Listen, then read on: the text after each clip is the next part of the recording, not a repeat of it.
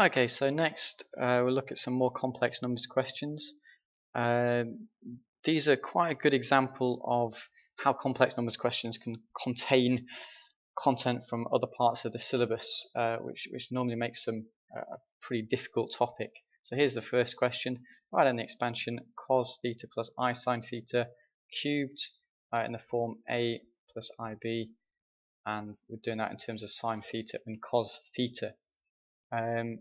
Okay, so in terms of the expansion, well, we should notice that this looks a bit like a binomial expansion, and so we can probably save ourselves a little bit of time by actually using the binomial expansion, and that is going to give us cos theta plus I sine theta cubed is going to be equal to cos cubed theta plus 3 lots of cos squared theta I sine theta plus 3 cos theta I sine theta squared plus I sine theta cubed. Just using the binomial expansion.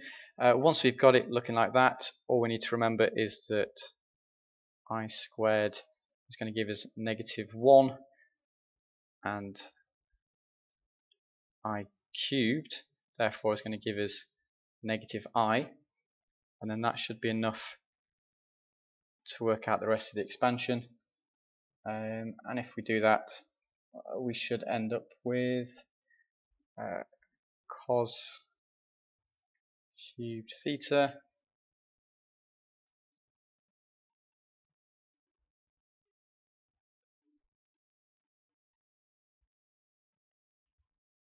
take away 3 cos theta sine squared theta plus I lots of 3 cos squared theta sine theta minus sine cubed theta.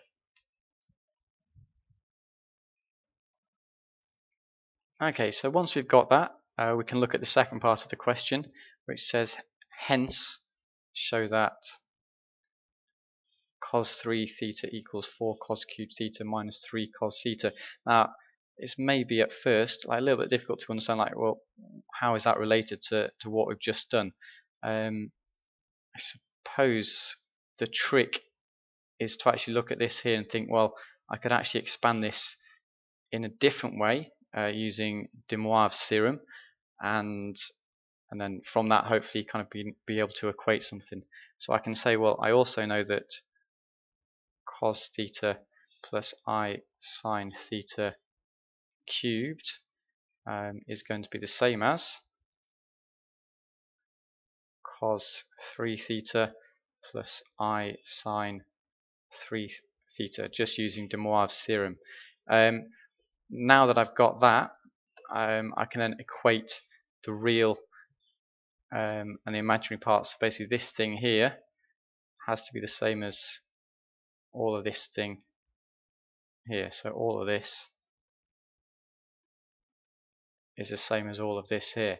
If I look at that, to look at the real part, so the real part is telling me that we have cos 3 theta must be the same as cos cubed theta minus 3 cos theta sine squared theta.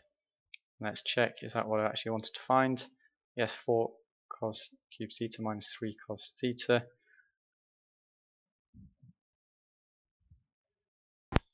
Okay, so it's not quite what I want yet, but we're kind of getting there. I want the answer looking at 4 cos cubed theta minus 3 cos theta, and I've got this thing here. Okay, well, if I notice that sine squared theta can be converted into cos squared theta, so I can rewrite that as cos 3 theta equals cos cubed theta minus 3 cos theta 1 minus cos squared theta. Therefore cos 3 theta equals cos cubed theta minus 3 cos theta plus 3 cos cube theta, and therefore that is going to be the same as 4 cos cube theta minus 3 cos theta, and that is what I was asked to prove before. Okay, so quite a tricky question.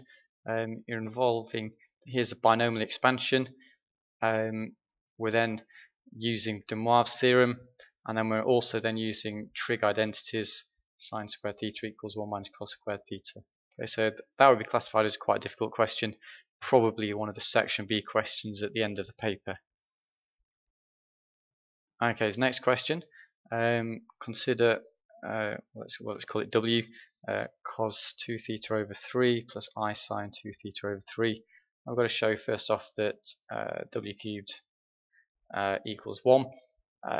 Okay, so probably the easiest way to do this is using de Moivre's theorem. This cubed is going to be cos 2 pi 3 plus I sine 2 pi over 3 cubed, and then we can just use de Moivre's theorem, which is going to give me cos 2 pi times 3 over 3 plus I sine 2 pi over 3, and then obviously these are going to cancel out, so I'm just going to end up with cos 2 pi plus I sine 2 pi, and then if I work out what that is, cos 2 pi is going to be 1, I sine 2 pi is going to be 0, therefore W cubed is going to be equal to 1. Okay, the next one says I need to show that 1 plus W squared equals 0, and I've got what W is equal to here.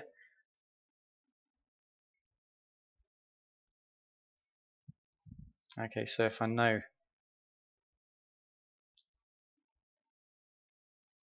so I need 1 plus W squared, so that's going to be 1 plus, well I've just worked out, well I've just been given what W equals, so that's going to be cos 2 theta over 3 plus I sine 2 pi over 3, and then W squared is going to be cos 2 pi over 3 plus I sine 2 pi over 3, and that's all going to be to the power squared, so I can use de Moivre's theorem, which is going to give me this bit here, which is cos 4 pi over 3 plus I sine 4 pi over 3, and I've still got this here, so 2 pi plus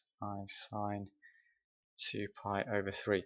Okay, from this bit here, well, if this was a non-calculated question, it would be a little bit more tricky. I'd have to use various kind of manipulations of the, well, I guess the trig graphs to work out 2 pi over 3 and 4 pi over 3. For kind of ease of use, let's just say that this is a calculated question.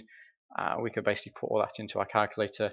If we do that, we should end up with 1 plus minus a half plus I lots of root 3 over 2 minus a half minus root 3 over 2, and as we can see, all that cancels out, so that's going to give me 0 as my final answer.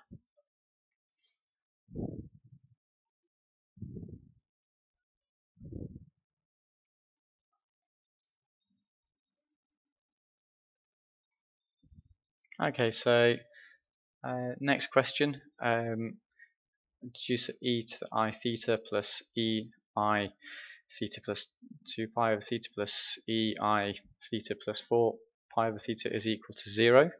Again, we can kind of notice that it's looking a little bit similar to that last part of the question, so we'll probably expect to be using that result in a minute. Let's see if we can just kind of separate that a little bit first. So we've got e I theta plus e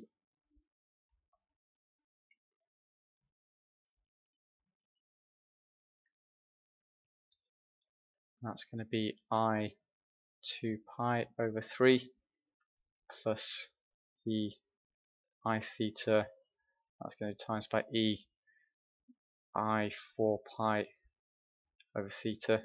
That's going to be, we want to show that it's still equal to 0. Okay, so maybe don't put that in just yet. We then can take e I theta out as a factor. So we've got e I theta 1 plus e I 2 pi over 3 plus e I 4 pi over 3. Okay, and then from here, hopefully we can remember that how do we convert from this form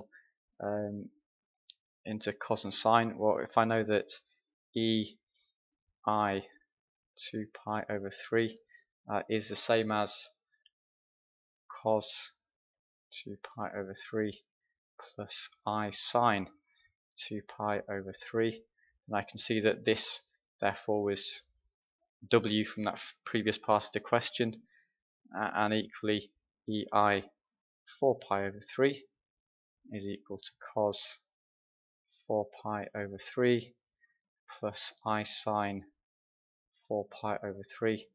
And remember, again from that previous part of the question, that was w squared. So in effect, I've got e I theta 1 plus w squared. And again, if I remember the result, I'd just shown previously that 1 plus w squared is equal to 0. Therefore, I've got e I theta times by 0. Well, therefore that is 0, as I was expected to find. And lastly, it says illustrate this result for theta equals pi over 2 on an argand diagram. Okay, so I've basically got 3 different routes here. I can show that